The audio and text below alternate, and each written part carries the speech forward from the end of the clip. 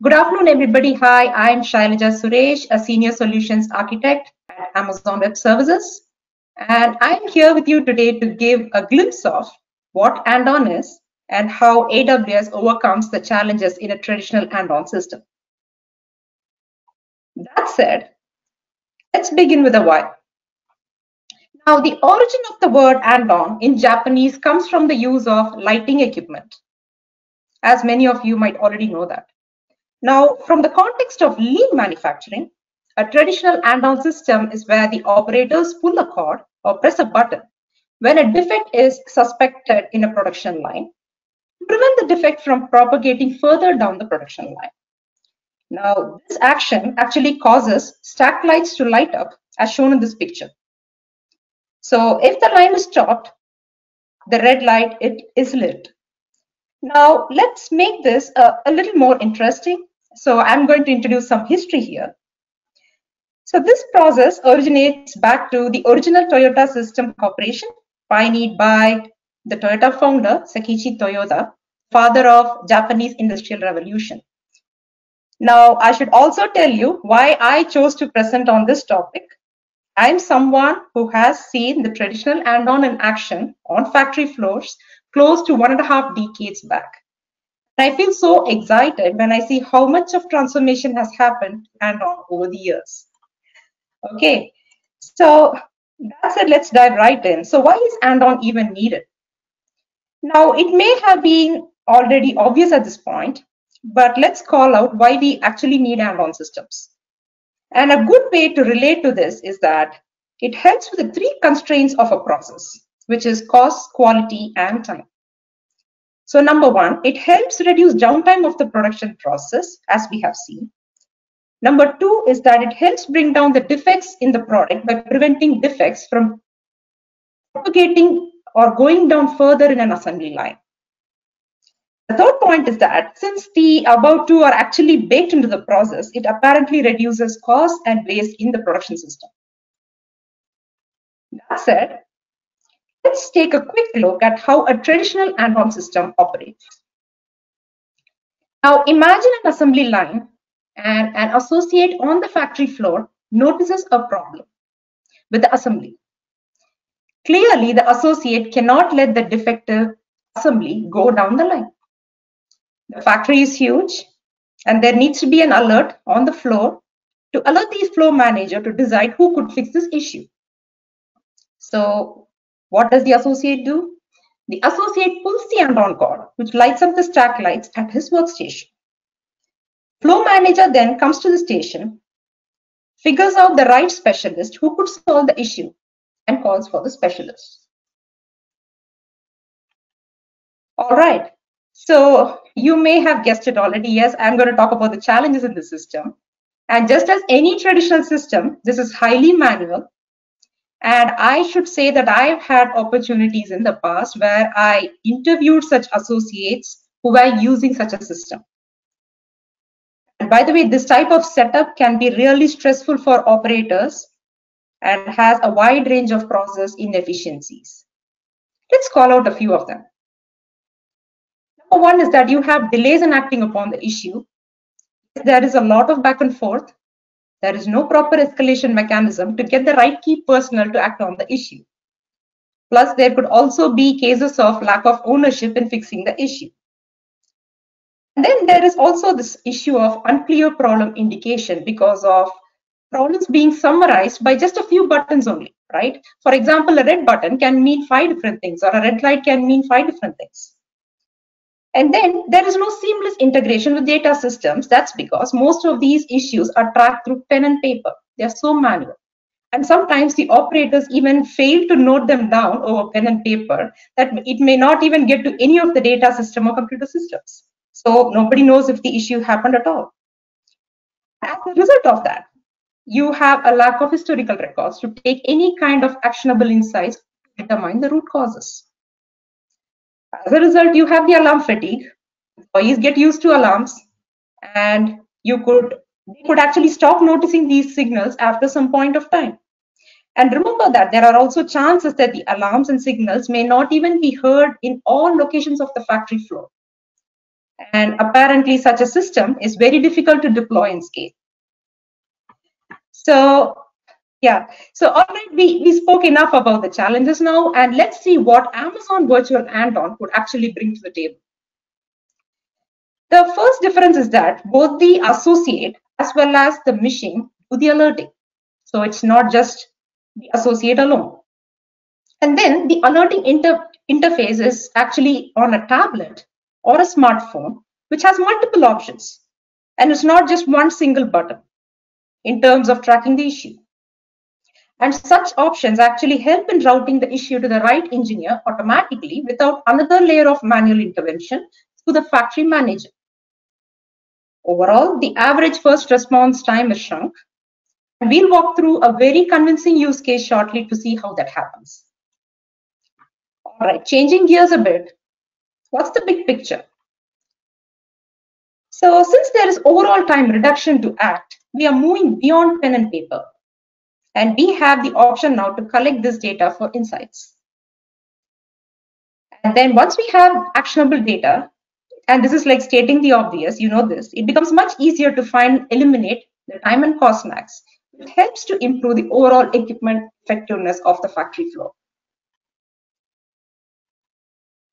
Okay, now let's get into the 200 level discussion, into the technicalities. Now, this is a very high-level architecture diagram illustrating the AWS services under the AVA architecture.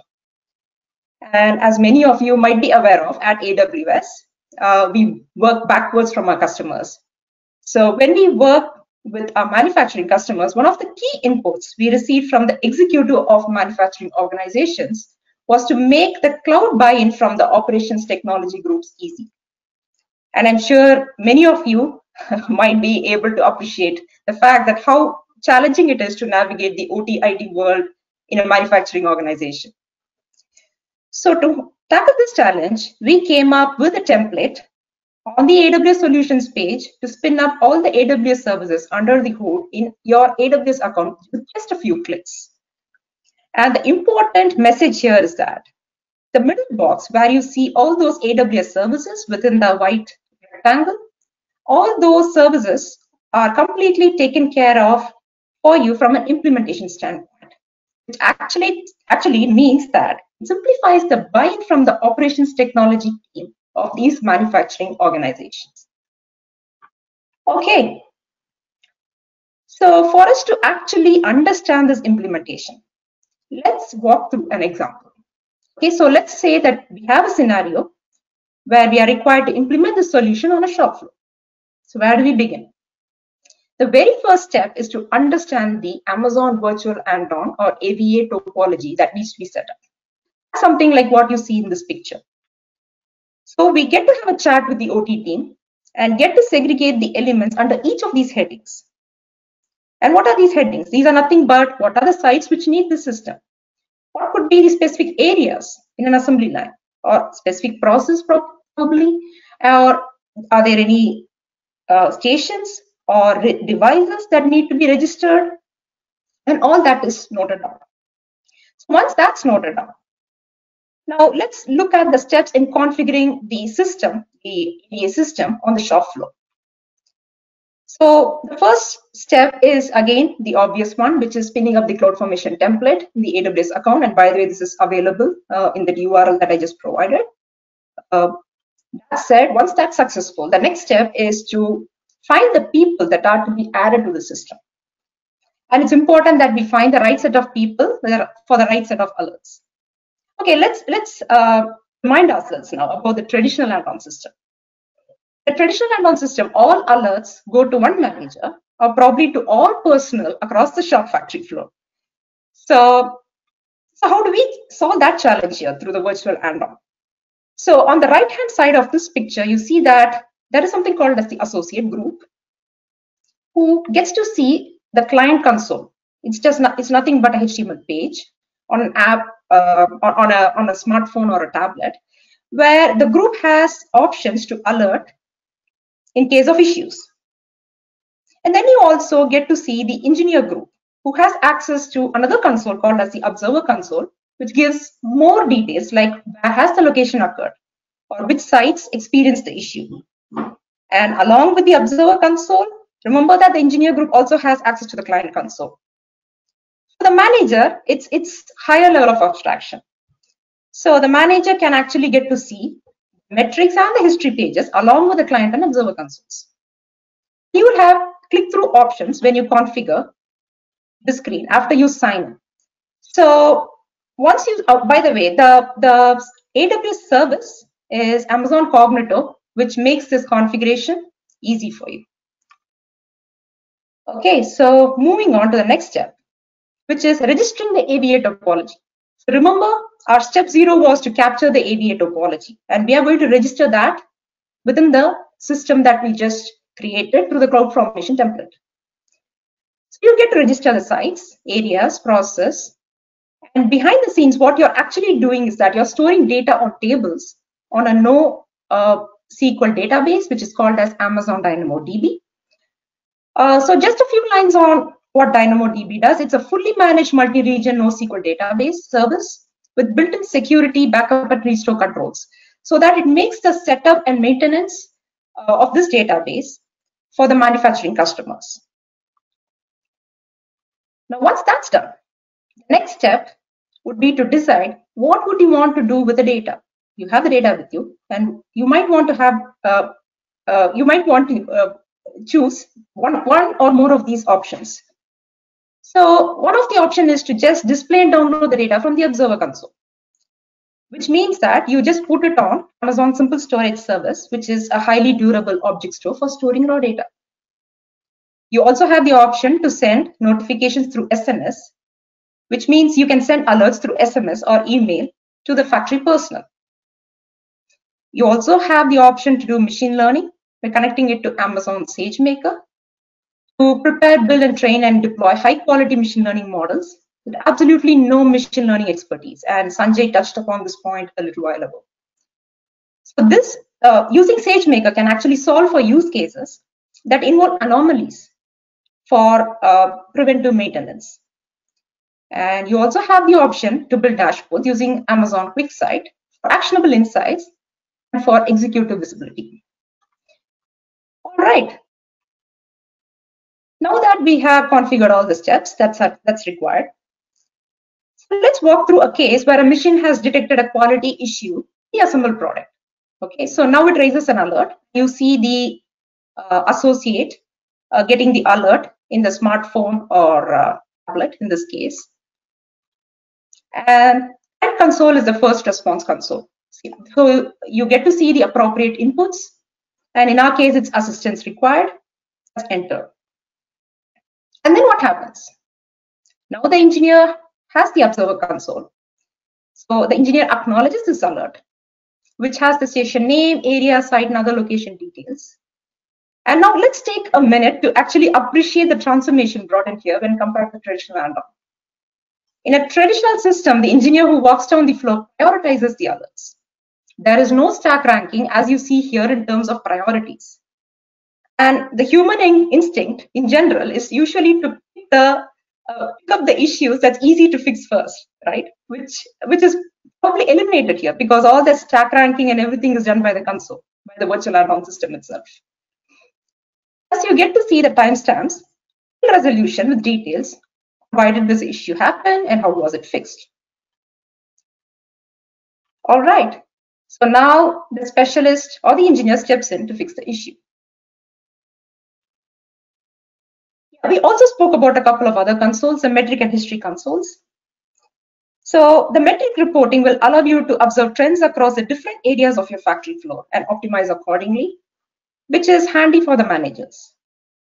And now that we spoke about various consoles, it's time we also touched on the topic of AWS AppSync, which plays a key role behind these consoles. Okay, so AWS AppSync is basically a fully managed service that makes it easy to develop GraphQL APIs and supports real-time updates and collaboration across the factory floor personnel. With AppSync, you get to enable a rich set of APIs to create sites, issue, and monitor. So the beauty of these APIs is that they help allow for custom integration with external systems such as the manufacturing execution systems for automated issue creation and solving. By the way, it also has capabilities for offline data sync where internet connectivity is poor on the factory floor. And lastly, it handles the heavy lifting of securely connecting to data sources like Amazon DynamoDB with caches to improve performance. That said, let's connect the dots here. A perfect customer reference for this architecture is the Amazon Fulfillment Center itself. Yes, we have implemented the same solution in our fulfillment centers and see a downtime reduction by 70%. All right, now what we spoke was just a tip of the iceberg.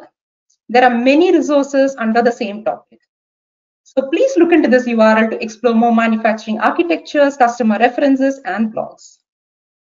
That said, thank you so much for listening. I hope you had some key takeaways that makes it compelling for you to start using the solution, either for your organization or for your customers. Thanks again.